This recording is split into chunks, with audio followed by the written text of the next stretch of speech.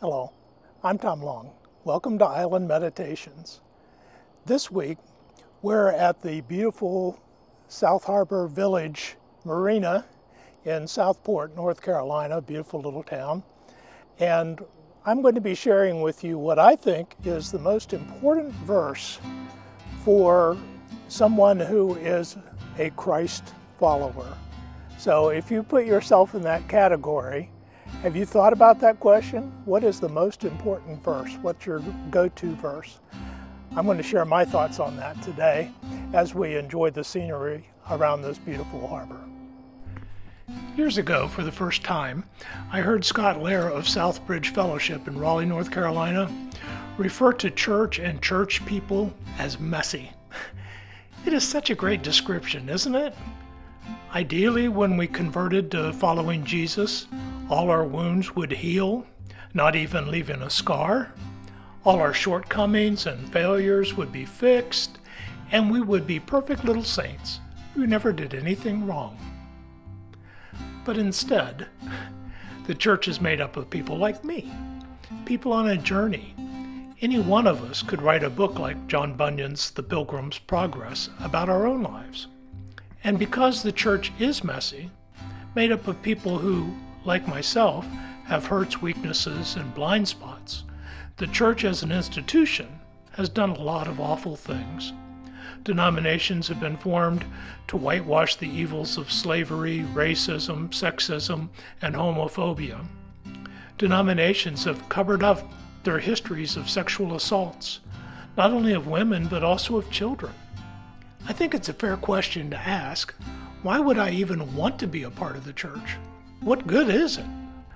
But I also think the people most likely to ask that question are people who are food and shelter secure, people who aren't worried about domestic violence, people who aren't facing some addiction, people who aren't in a third world country where the opportunities for education, job training, and health care exist only because churches generously provide them. In that sense, not much has changed since the days when Jesus walked the earth. The Pharisees asked his disciples, "Why does your teacher eat with tax collectors and sinners?" On hearing this, Jesus said, "It is not the healthy who need a doctor, but the sick." The church is messy, but I don't know of any other movement that has made so positive an impact on those neighbors who have the greatest needs. That is why, even though the church is messy, I love her and want to be a part of her. So, my nomination for the most important verse for the Christ follower is Mark chapter 10, verse 45. "For even the Son of Man did not come to be served, but to serve, and to give his life as a ransom for many." In the Gospel of Mark, just after the third time Jesus predicted that he would suffer and die for us, James and John came to him with a request. They wanted to be seated to Jesus' right and left when Jesus was, as they put it, in his glory. That didn't sit so well with the other 10 disciples. Jesus reminded them all of how the occupying Romans and their collaborators used their power to subjugate people and exalt themselves. Jesus said that in his kingdom, things were different. And our verse was part of his lesson. Let's back up a couple of verses. "Not so with you," Jesus said. "Instead, whoever wants to become great among you must be your servant. And whoever wants to be first must be slave of all. For even the Son of Man did not come to be served, but to serve, and to give his life as a ransom for many." In the world, the top dog lords their power over others. If that is your idea of leadership, you're just not getting what Jesus is telling his disciples. We're not here to weaponize the church so that we can have worldly power. 2 of Jesus' favorite disciples fell for that lie. Plenty of Christian leaders, even today, continue to sell out their integrity for a taste of political power and social influence. Yep, the church is still messy, but Jesus challenges us as he challenged the disciples then. Let's do something a new way. Let's not be self-serving. Last week I shared the most important verses for a new believer. Matthew chapter 22, verses 36 through 40. Teacher, what is the greatest commandment in the law? Jesus replied, love the Lord your God with all your heart, and with all your soul, and with all your mind. This is the first and greatest commandment. And the second is like it. Love your neighbor as yourself. All the law and the prophets hang on these two commandments. That is both our motive for service and our guide to understanding what the Bible teaches. But they are commands that demand action on our part, not just warm feelings. My mentor, Joe Gluck, told the story of a pastor who preached a sermon on loving God and our neighbor. That week, as he was sitting in the church study, he was admiring the new, freshly poured concrete sidewalk leading up to the church building. But he was appalled to see a boy walking home from school who took a stick and began writing his name in the concrete. The pastor ran out of the building, grabbing a broom by the door. He chased after the boy, waving the broom and shouting. Just then a parishioner happened by.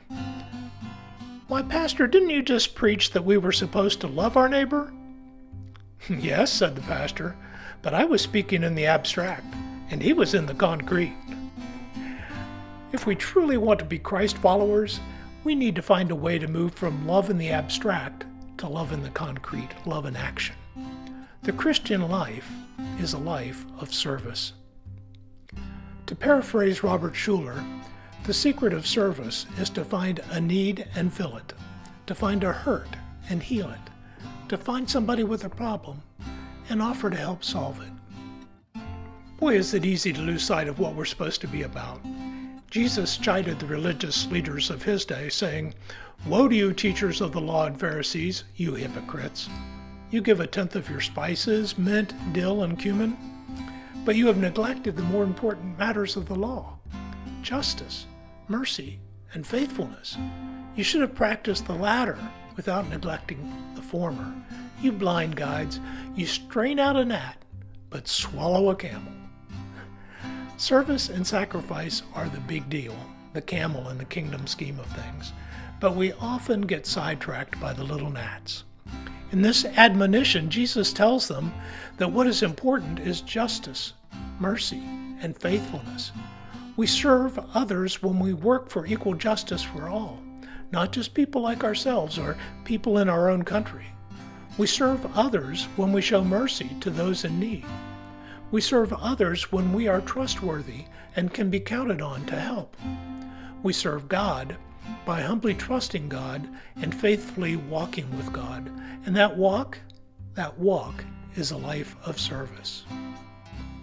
For even the Son of Man did not come to be served, but to serve, and to give his life as a ransom for many. Thank you for sharing this time with me today. I hope that you found it beneficial. And I would be interested in knowing, what is your go-to verse? What verse do you use to remind yourself every day not to strain at gnats and swallow a camel, but keep your eye on the most important matters as a follower of Christ?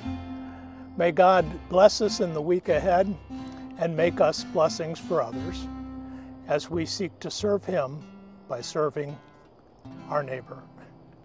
God bless you. Have a great week. Let us then be true and faithful, trusting, serving every day. Just one glimpse of Him in glory will the toils of life repay.